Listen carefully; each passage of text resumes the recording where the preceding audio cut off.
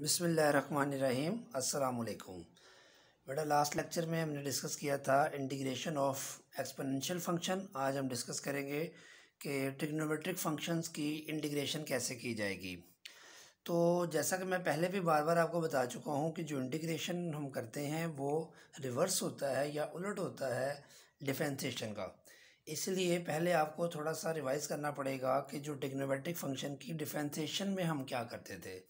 तो अगर आपको याद हो तो साइन एक्स की जब हम डिफरेंशिएशन करते थे तो वो जो है वो कोस एक्स होती थी, और एंगल को हम दोबारा डिफरेंशिएट करते थे एक्स को, तो D x over D x one answer आता था, तो उसको हम वन से शुरू में लिख देते थे, मल्टीप्लाई करते थे।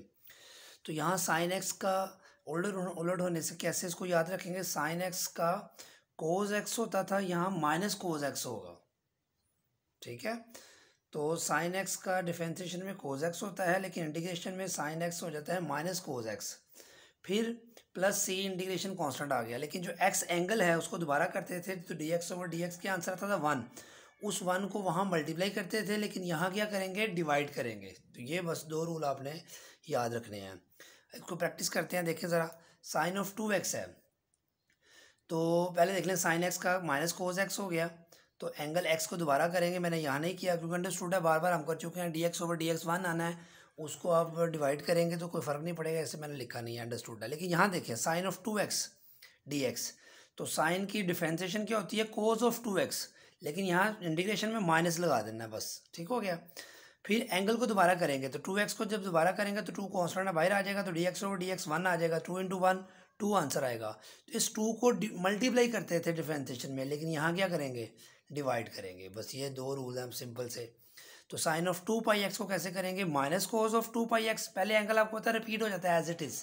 एंगल को जब दोबारा करते हैं तो टू पाई एक्स को दोबारा करेंगे, तो टू पाई कांस्टेंट है बाहर आ जाएगा, D x over D x one हो जाएगा, तो टू पाई इसका आंसर आ जाएगा। तो टू पाई से इसको क्या किया हमने बेटा, डिवाइड किया। ये ज़्यादा से करने की ज़रूरत नहीं है, अगर आपकी प्रैक्टिस इतनी है कि आप बता सकते हैं। मैंने आपको हिंट बताया था कि जो भी साइन एंगल हो कोस के साथ वो लिख दें माइनस के साथ। जो एंगल में देखे कांस्टेंट हिस्सा कौन सा है, ये वेरिएबल है एक्स, तो टू पाई को शुरू में लिख देते थे वहाँ, यहाँ डिवाइड कर देंगे। तो ये फ़र्क है सिर्फ डिफरेंशिएशन और इंटीग्रेशन में, तो इसलिए हिंट के साथ भी इसको आप याद रख सकते हैं, ये अलग से करने की ज़रूरत नहीं है। फिर देखें इसी तरह कोस एक्स है, इसकी जब डिफरेंशिएशन करते थे तो माइनस साइन एक्स होता था, तो अब इसकी इंटीग्रेशन जब करेंगे तो साइन एक्स होगा, माइनस नहीं आएगा। तो ये देखें इस तरह उलट हो गया कि कोस एक्स की वहाँ माइनस साइन एक्स थी, यहाँ सिंपल साइन एक्स है। फिर एंगल को जब दोबारा करेंगे एक्स को, तो डी एक्स और वो रूल वही है, डिवाइड कर देंगे, तो नीचे वन लिखने की ज़रूरत नहीं है। अब इस तरह कोस ऑफ टू एक्स है, तो इसका क्या होगा, कोस ऑफ टू एक्स का साइन ऑफ टू एक्स होगा, माइनस नहीं लगाएंगे, माइनस लगाते हैं डिफरेंशिएशन में। तो एंगल को दोबारा करेंगे टू एक्स को, जैसे यहाँ पे किया हुआ तो टू आ जाएगा, वह टू से डिफरेंशिएशन में यहाँ मल्टीप्लाई किया था। अगर आपने क्वेश्चन सारे देखे ट्रिग्नोमेट्री वाले जो कि डिफरेंशिएशन वाले, तो यहाँ टू यहाँ था, ये टू यहाँ लिख दिया, बाकी सारा आंसर सेम है। फिर सी इंटीग्रेशन कांस्टेंट आ गया, cos of to pi x है तो sign of to pi x हो जाएगा, माइनस नहीं आएगा, प्लस सी इंटीग्रेशन कांस्टेंट। एंगल को दोबारा करेंगे तो टू पाई कांस्टेंट है, डिफरेंशिएशन में उसको यहाँ मल्टीप्लाई करते थे, इंटीग्रेशन में डिवाइड कर देंगे टू पाई से। इसी तरह cos of to pi x over lambda D x है, तो कोस की जगह क्या हो जाएगा, sign of to pi x over lambda as it is, plus integration constant. Angle को दोबारा करेंगे तो एक्स का क्या हो जाएगा, D x over D x में बताते वन हो जाता है, टू पाई ओवर लैम्डा बचेगा कांस्टेंट, तो उसको डिफरेंशिएशन में मल्टीप्लाई करते हैं और इंटीग्रेशन में क्या करेंगे, डिवाइड करेंगे। ये मैंने सॉल्व नहीं किया अलग से, जैसे इसको सॉल्व किया हुआ है।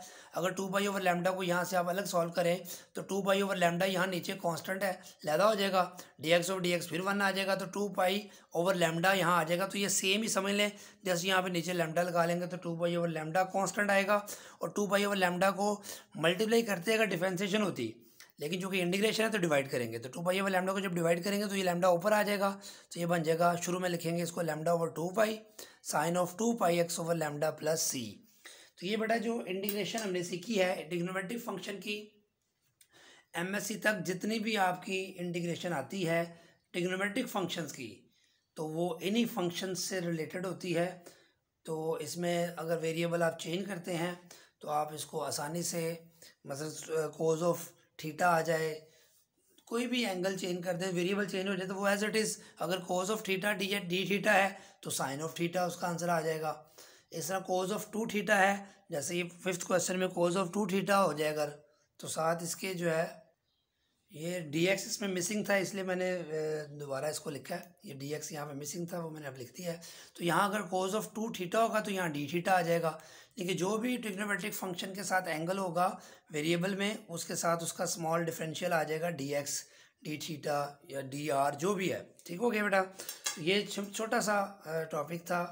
मैंने फिर बार बार बात बता रहा हूँ आपको, डिफरेंशिएशन की अगर आप 4-5 लेक्चर अच्छी तरह अंडरस्टैंड करेंगे फिर इंटीग्रेशन आपको बहुत ही आसान लगेगी। ठीक है, अगर आप डिफरेंशिएशन के लेक्चर पिछले नहीं सुने तो फिर ये आपको इतनी आसानी से अंडरस्टैंड नहीं होगा, आप इसको आसानी से समझ नहीं सकेंगे। दुआ में याद रखिएगा। अल्लाह हाफिज़।